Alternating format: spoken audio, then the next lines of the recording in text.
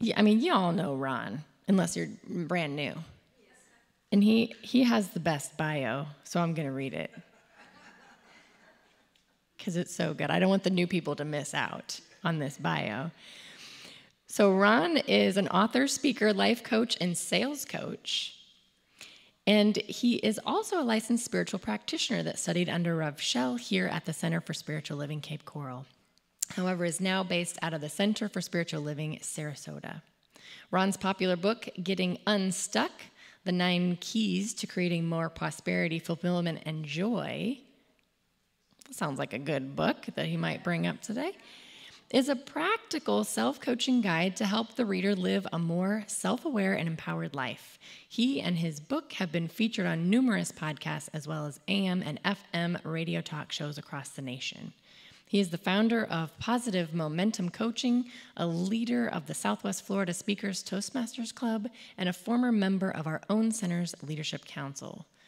Ron's biggest love is his family, which comprises of his beautiful wife, Fani, 2 amazing daughters, Nicole and Ashley, and 3 dogs and 2 cats. Oh, you left out the part about the Incredibles. There was something about the Incredibles in there before, his family. All right, let's give it up for Ron Frost.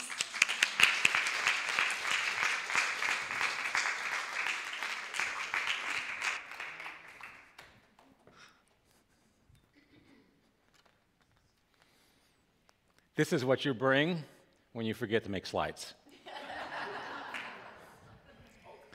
Dawn, thank you very much. And thank you, Melissa, for your leadership. And of course, Malika for holding high watch. But really give it up for the Big Love Band, right? Aren't they the perfect songs for the selection of the topic of playing with money, of abundance? And it's wonderful how that all comes together. Because I sit there sometimes and I listen to lyrics that start to come up, and I'm like, oh yeah, that's another great idea. You know, stick to the speech, but no, but that sounds good. I think I'd like to put that in there. So anyways, we're going to let this flow, and I first want to kind of ask, how is everybody making out? How is everybody doing? Obviously, we had the major event that was just a couple of weeks ago. Pretty much everybody got their power back on? Everybody's in safety and everything's, yeah, let's celebrate that. You may wonder, like, you know, talking about, in the spiritual community, talking about money, and yet in a time when we've had devastation, but now more than ever, this is such an important topic. Because in order for us, we can't always control the elements of life. You know, there are great storms can topple tree trunks. They can take off rooftops. They can take down phone lines, interrupt power, but they can't break the heart of humanity, true? They really can't. And part of that is embodying the spirit of prosperity, knowing that we are here as divine beings, and there is this sacred intermediary thing called money. It may not exist on other planets and other dimensions, but it does here. And in order for us to play within the system and to express our good and to live our life joyfully, it is important for us to be prosperous, to accept the abundance, and to allow that. And so for talking about this subject, it's a very, very important subject for us to be able to truly enjoy our life and shine our light into the world. So with that, there's about 5 elements that I like to talk about, especially when it comes to the playing with money. And they are the key things that I feel that helps us raise our vibration, helps us bring in awareness, helps us allow the consciousness of money for good. And they are, well, the first one goes along with play. And it's fun. Fun is one of my favorite words. You got to have fun. And that's one of the things we sometimes tighten up with money, do we? We got this stress around, I don't have enough to pay my bills. Or I've been hearing things, from my childhood, money is the root of all evil, or it doesn't grow on trees, or maybe when we asked for it, we got told no. But we need to change that, and that's what playing with money is. We need to allow the flow. We allow the flow so we can grow. And in order to do that is to do something called fun. And you can just imagine this. You can just take out, right now, just take out imaginary money, dollar bills, $20 bills, $100 bills. Feel that, okay? Now you can open your eyes now and turn to your partner next to you, and one be a giver and one be a receiver. One share the money. Go ahead. Cassie, you can turn around to Colette and Scott. You can all share money. Share money, one giver, one receiver, and the receiver's got to say thank you and hold this imaginary money up to their heart. Right? We're just playing here. We're playing with money. All right? How did that feel? How much did you get? Oh, I gave. Oh, you gave. How much did you get? What? That's all? Come on, Dawn. I gave it more. It is, you can't dam up a flow of a river, and that's the consciousness of prosperity. That's the consciousness of everything in life. So we got to feel good on both the receiving side as well as the giving side. And to be honest, totally honest, I have had trouble with the receiving side. How many else have been that way, right? I've always wanted to be the giver, but then sometimes, like when somebody's trying to pay a bill, you know, at dinner time or whatever, or at a restaurant, no, let me get it. You fight over that. Receive. Allow yourself to receive and joyfully receive. With fun, Fani and her friends, and I believe this is in the Indonesian culture. Many of you know my wife is from Indonesia. And I've seen this, I call this the Indonesian money game. And it goes like this. Her and 4 other friends, 5 of them, put $100 each into a kitty. And then they all put their names into a hat. So there's $500 in this kitty, and they draw one name. And that person wins $500. Well, essentially they win 4 because they put $100 in. And that person's responsibility is within several weeks or a month to throw a party. Now, they may not spend all $500. They don't even question that. Food, festivities, fun, and everybody comes back together again. And they all put another $100 bill in. You can see where I'm going with this. Because at first, if you stop the game right there would be 1 winner and like what, 4 losers. What's the energy when you're losing? It's not the same as when you're winning, right? When you're winning, it's exciting. Yay, I won. And then it's done 5 times. Each person, once their name is removed from that hat, they still have to contribute another $100 until the round is done. But their name is removed from the hat because they already won. Everybody wins, nobody loses. It's just kind of like life. Or in technical business terms, we call this, on your profit and loss statement, break even. You come into life with, you leave life, it's the experience in between that really, really matters. And yet we need the flow of prosperity. So having fun with money is an element that can relax us and ease us, even though we may have stress, we may have brought this on from early childhood or within the human collective consciousness, because we're one divine, unique expression connected to the divine matrix of the universe. So as we raise our consciousness, we're contributing that out into the entire field of consciousness. To raise your vibration through the element of fun. The other one is abundant. It is abundant. There is an infinite supply of good. There's an infinite supply of abundance. And God knows how much money there is, but it never seems to run out. Sure, we can hear on the news of poverty situations and people that are driving rich, yachts. I guess you don't drive a yacht. You sail a yacht or whatever.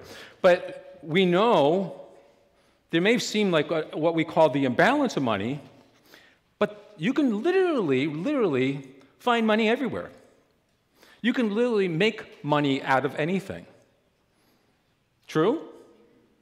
When we sit here in a lack consciousness, whether it's, look at how many jobs that are available now. Look at how many people are using YouTube and TikTok and different ways of just making money.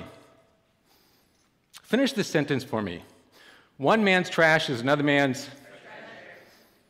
I know Dawn's probably saying, well, what about women, right? We make trash too, but I think us men are probably more responsible for trash. But the truth is, you can make money out of anything. And when I really opened up to this and had an aha moment was years ago when I was a salesperson. I worked at a company in Rockville, Maryland. How many people are familiar with Rockville, Maryland? And we would have a sales meeting every Monday morning. It was the way to get us started.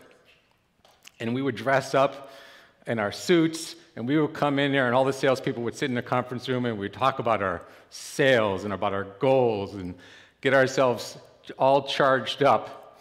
And you had to dress up, and you had to look like that salesperson, even if you didn't necessarily have a lot of sales. You kind of had to look the part. And one particular day, after I was walking out of that building, I realized the sky was ready to kind of like open up and rain. Quite often there was thunder showers in a certain part of the day, but it was like this was going to be one of those real killers.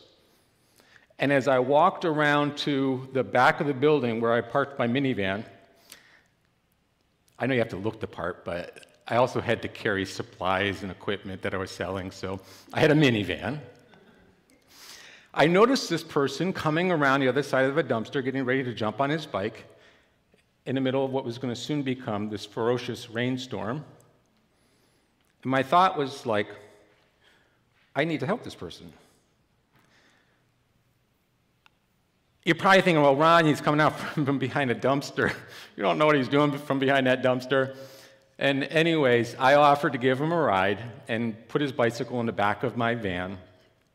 And he had this big, like, black leaf bag, trash bag.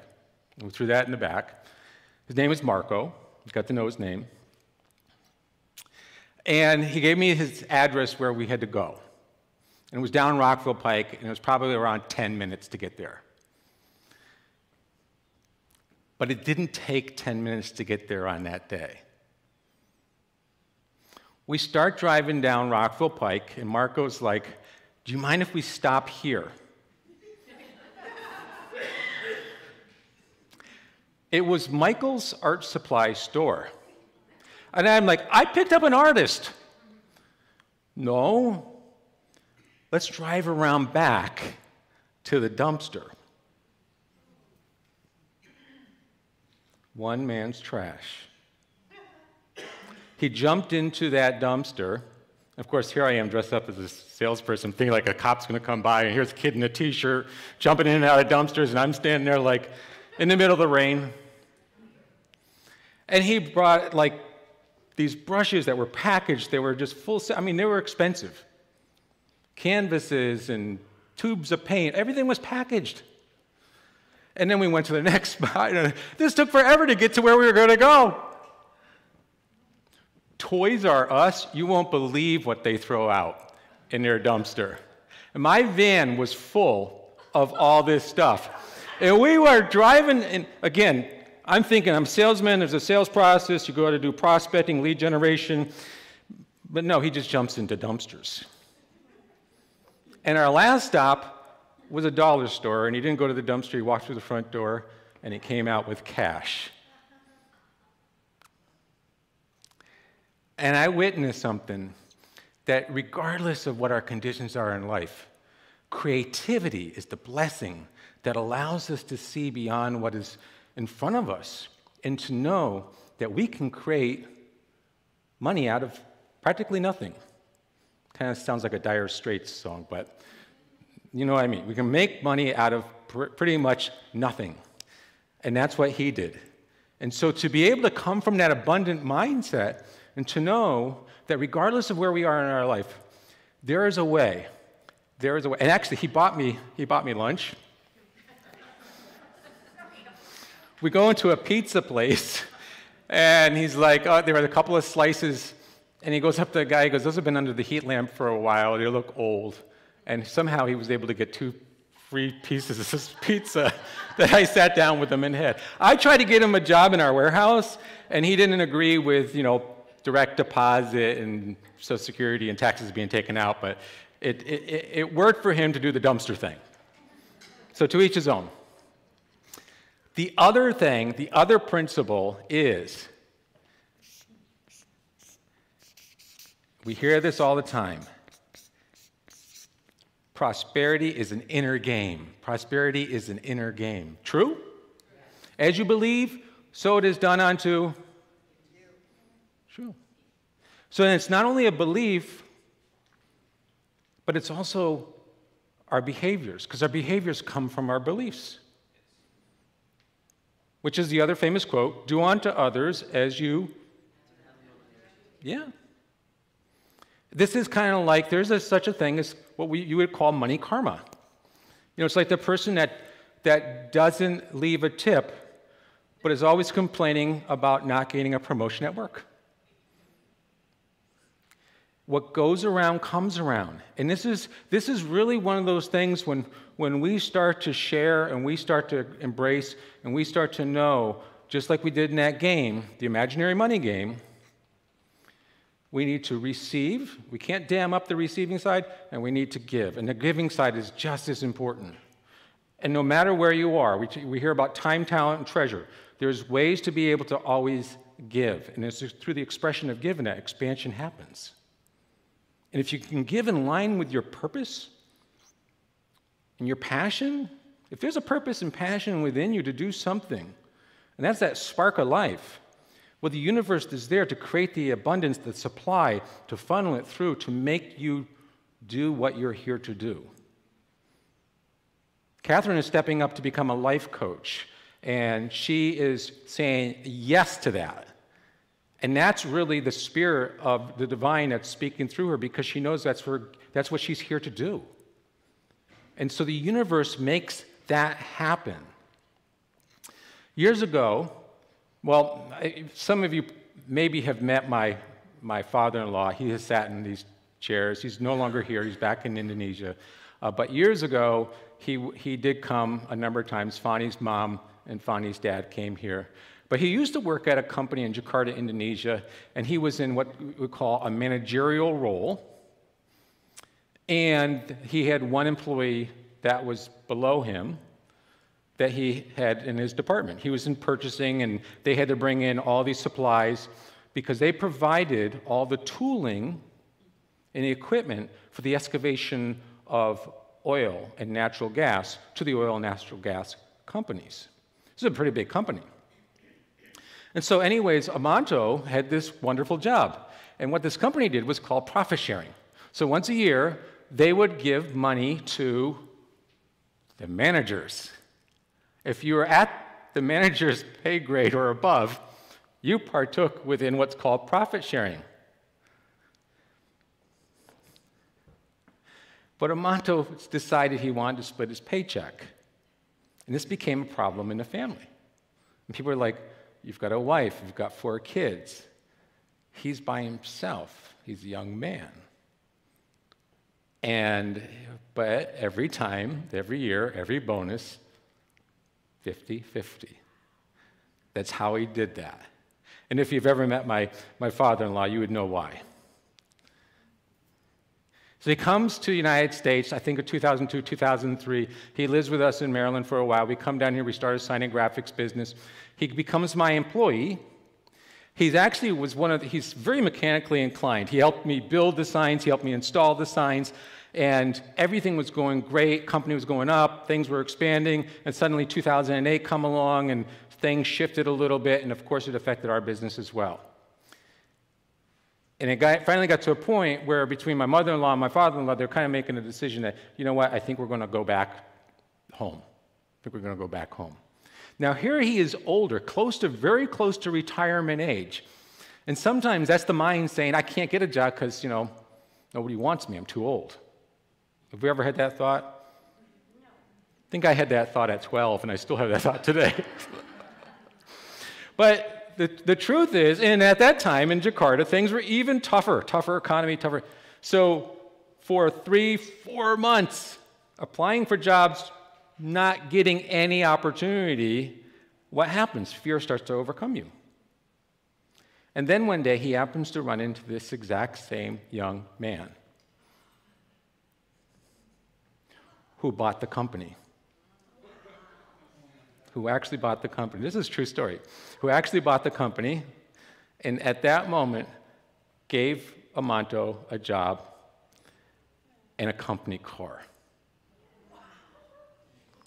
Now, the way the universe works, it's not always going to be linear, right?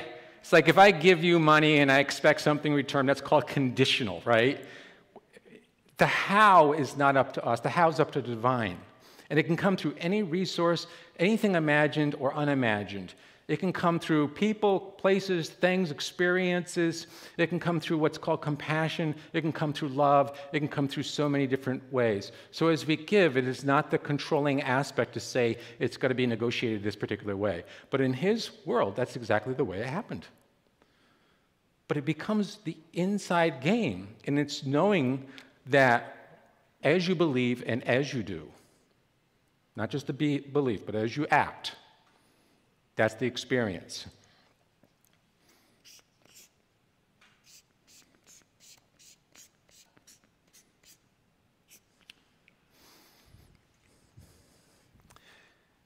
How do you feel around the word I just wrote?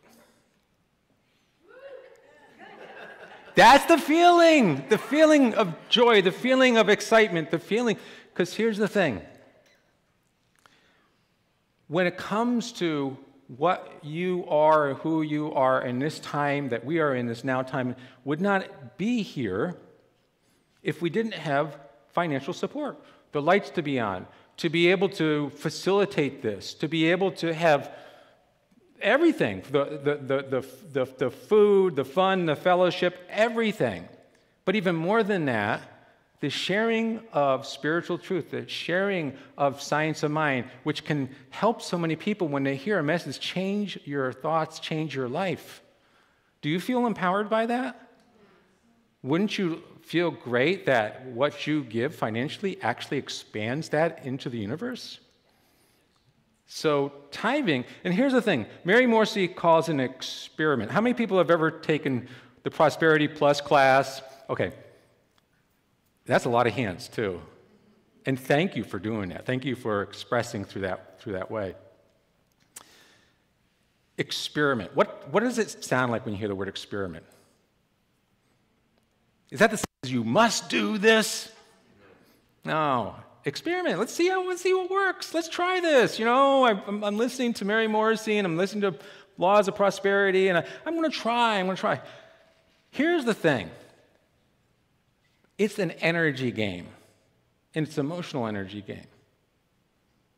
If giving 10%, you start to feel a resistance, you start to have worries and fears like I'm not going to be able to make ends meet, back it off.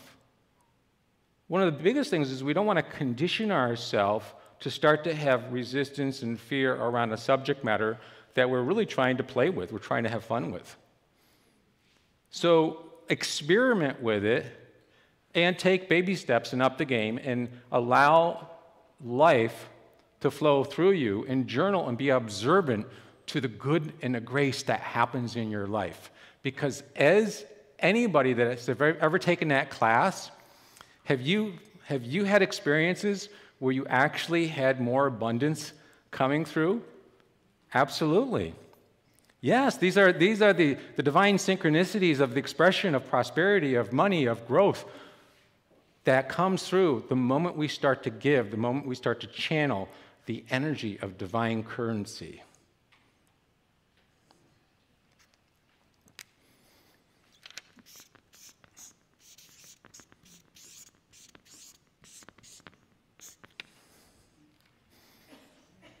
Happy. Can everybody smile at me? Can you feel happy? Can you feel joyful? what does money do? It is an intermediary thing to buy something because the belief in having that thing is going to make us more. Whether it does or it doesn't, the truth is, if we are to be a vibrational match to joy and to happiness, and I would even throw gratitude in there, because what happens when somebody gives you something? What do you typically say? Thank you. So if you're in the spirit and the energy and the vibration of happiness and gratitude, the universe matches up the manifestation with that vibration. As Wayne Dyer says, there is no way to happiness. Happiness is the way. If we live joyfully, even though it's difficult at times when we feel our bank account is low or we feel that the opportunity just didn't happen yet, but if we live joyfully in the expectation of good, we know that we become a vibrational match. Because if we close down and if we start to go into fear and we start to anchor that, then we cut off the flow. Just like that game of giving and receiving of imaginary money. We need to be playful with it because it's really about our faith.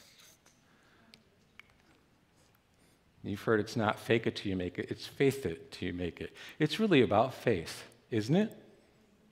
Everything that we do, everything that we practice, and everything that we become in this lifetime is through the experience of the prosperity and the divine connection that can come in so many unimaginable ways, more than money. As Don had shared when we were praying in, money is a tool. Yes, it is, but it can come in so many fantastic ways. It can come through the expression of the artist, the singer, the accountant, the person that is doing what you do, doing what you love to do, your expression. But at the same time, not being restrictive to the allowance of the true abundance of the divine sense of currency, of money, and to be able to actually have the attitude to play with it.